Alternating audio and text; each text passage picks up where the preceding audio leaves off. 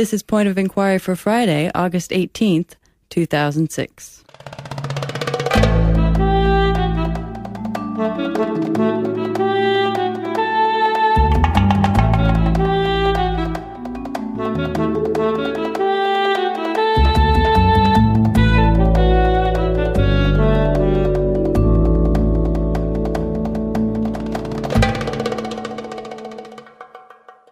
Welcome to Point of Inquiry. I'm DJ Grothy. Point of Inquiry is the radio show and podcast of the Center for Inquiry, a think tank collaborating with the State University of New York at Buffalo on the new Science and the Public master's degree. CFI also has branches in Manhattan, Tampa, Hollywood, and now Washington, D.C., in addition to 11 other cities around the world. Let me tell you about Center for Inquiry before we get into the meat of today's episode. Center for Inquiry is headquarters to a number of organizations of public education and advocacy, all working together to advance science and reason in our society. Yet each has its own distinct mission. Some of these organizations include SciCop, the Committee for the Scientific Investigation of Claims of the Paranormal, the Council for Secular Humanism, North America's leading organization for ethical non-religious people, the Commission for Scientific Medicine, and on and on. I'm pleased that on today's Point of Inquiry, we'll be joined by one of America's scientific superstars, Neil deGrasse Tyson. He's director of the Hayden Planetarium at the American Museum of Natural History. We'll be talking about why science is so important to society, about science education for young people, about intelligent design, about some breaking news this week in astronomy, and a whole host of other subjects. We're planning on going a little long just so we can pack it all in. But first, a magazine, simply titled The Universe.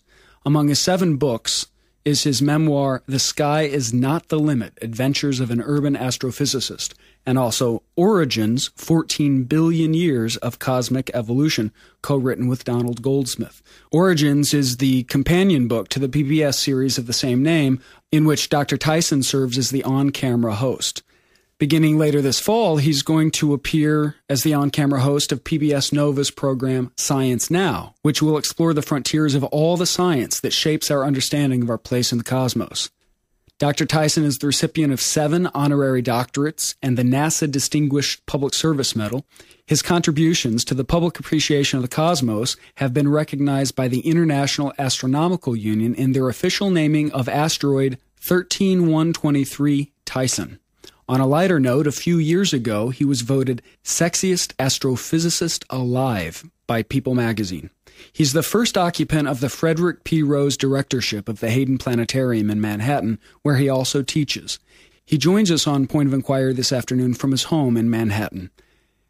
Neil deGrasse Tyson, welcome to Point of Inquiry. DJ, it is a pleasure to be on Point of Inquiry, one of my favorite podcasts.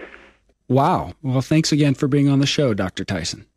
Let's begin by talking about the big news this week. The International Astronomical Union is proposing a redefining of what a planet is, which would let Pluto-sized worlds be included in the definition. Is this because a new planet was discovered, or is this just a new way of looking at what a planet is, and it's beginning to catch on?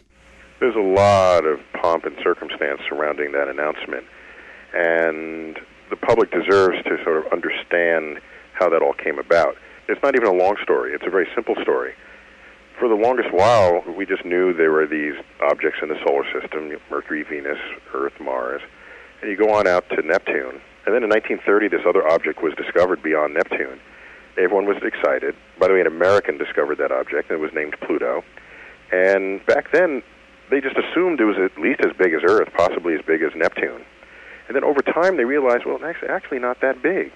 As better data became available, they found that Pluto was actually quite small. And not only was it small, it had a whole other kind of composition compared with the rest of the known planets. It was mostly ice by volume, and no other planet had that composition. And so what do you do with an object like that? Do you sort of bring it in and say, all right, we don't know what else to do with you, but we'll keep you in the back. Just stay quiet. And so that became the 9th planet. When you want to think about the solar system, no educator with integrity is going to value the simple memorization of planets in order from the sun. what you want to do is find out what properties objects have in common and what properties are different. And then you can compare and contrast, and in that way you can glean insight into what makes the solar system work. And when you do that exercise, Pluto doesn't fit in with any way you would gather and group and organize the rest of the planets of the solar system. So Pluto is not actually a planet, but it was considered one. It was considered a planet because we had no other way to think about it. You couldn't create a new category for it because you can't have a category of one. It was not until the 1990s where in Hawaii, using some of the best telescopes in the world, Dave Jewett and Jane Liu discovered another icy small object orbiting beyond Neptune, orbiting in the region of the solar system where you find Pluto. And then you say, wonder what's going on. They looked some more. They found more objects, and more and more and more. And so now the tally is in the high hundreds, and it'll easily pass the thousands as the data get better and better. So these are more objects pretty much exactly like Pluto. Exactly. And in fact, this is a swath of real estate that had been predicted to be there and populated by just such objects. It was predicted in the mid-20th century by Gerard Kuiper, who was a well-known planetary theorist. And so there they are. And so all of a sudden you get to say, hey, Pluto has family.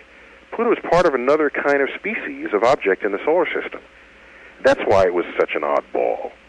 And so beginning in the 1990s, there was this movement to possibly reclassify objects in the solar system, grouping them perhaps among like properties, as you would create any classification scheme.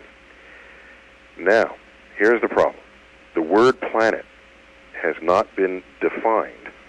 You're telling me there's not a consensus definition of the word planet in astronomy? There hasn't been. The last time the word planet was defined was 2,500 years ago. And when the Greeks, the ancient Greeks, looked up and they saw some objects that moved against the background stars, and if you were a wanderer, that's what they called them. Wanderer in Greek is planetes, planets. So that's where we get the word from. And there were 7 wanderers: Mercury, Venus, Mars, Jupiter, Saturn, the Sun, and the Moon. And we trace the names of our days of the week through Norse and Roman legends, gods, that trace back to the names of those planets.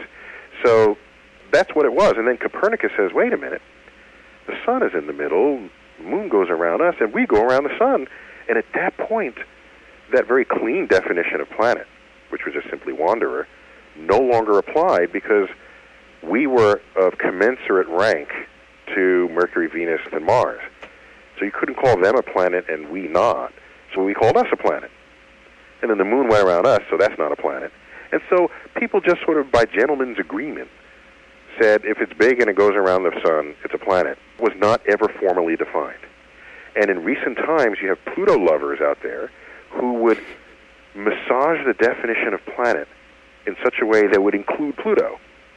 And then you have the people who are trying to reorganize the teaching of the solar system. And by the way, we were among those here at the American Museum of Natural History to step away from the simple enumeration of planets and group like objects together. And so when we opened our new facility, there were enough of these new icy bodies orbiting beyond Neptune for us to gather them together and create a family of objects. And so we took Pluto, separated it from the rest of the known planets, and grouped it together with what is now known as the Kuiper Belt of comets. And by the way, I think Pluto was happier there because it was one of the largest of the Kuiper Belt comets, whereas among the rest of the objects, it was surely the puniest planet. And this was our posture back in 2000. By the way, we split the rest of the planets as well. We took the gas giants, Jupiter, Saturn, Uranus, and Neptune, grouped them together just simply as the gas giants. And then we took the small rocky ones, Earth included, Mercury, Venus, Earth, and Mars, and grouped them together. Then we had the asteroid belt and the Kuiper Belt and the Sun, and we present the family photo of the solar system. And it's not the enumeration of counted objects. It is the gathering of properties that objects have in common. It sounds like you think that the International Astronomical Union's notion to redefine the word planet to include Pluto-sized objects in our solar system, well, it sounds like you think that it is a bad idea.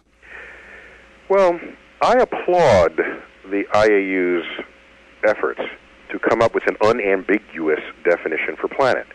The only reason why fights broke out over Pluto